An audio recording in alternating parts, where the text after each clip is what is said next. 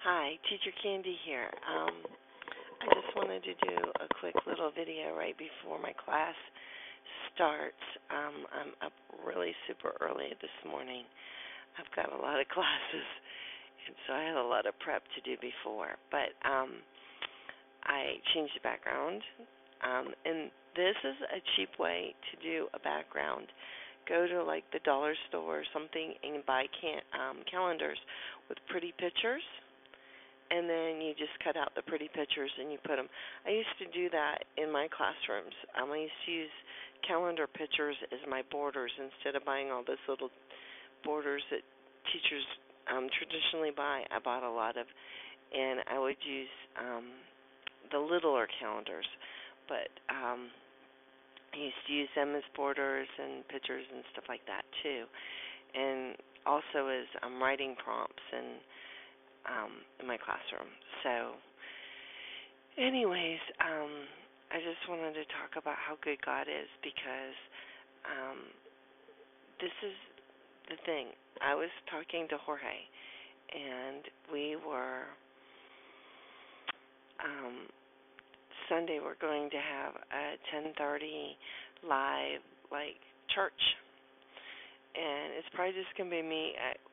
At the time we were planning on it just being me and Jorge, and I asked Jorge, do you think we should ask your brother Eddie? Because Eddie has been very encouraging in us doing this. And we were just talking about it, and before we even because it was kind of late, Friday, we're asking you to come for the weekend, and it's already Friday. And so Eddie wrote and said, do you mind if I come this weekend? And Jorge's like, yeah, come. So then he wrote back and he said, because we live in Columbia, and so everybody takes buses and stuff. And then he said, I don't know if the road's closed, but the buses aren't moving right now. And that happens, especially in the city he lives in. There's a lot of unrest and things happen.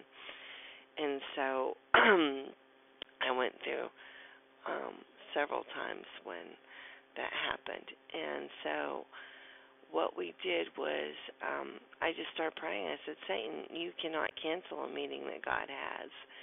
You can't. And so, like half an hour later, he wrote, I'm on my way. And so he got to come, so he's going to be part of that. And so I'm really excited. And that just shows that God answers prayers. So just always keep that in mind, that God is always going to answer prayers. And have a great day. Have a blessed day. See you later.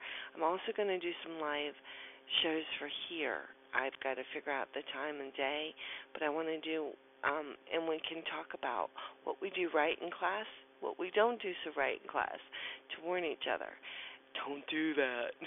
So, anyways, have a blessed day. Subscribe, like, and see you later.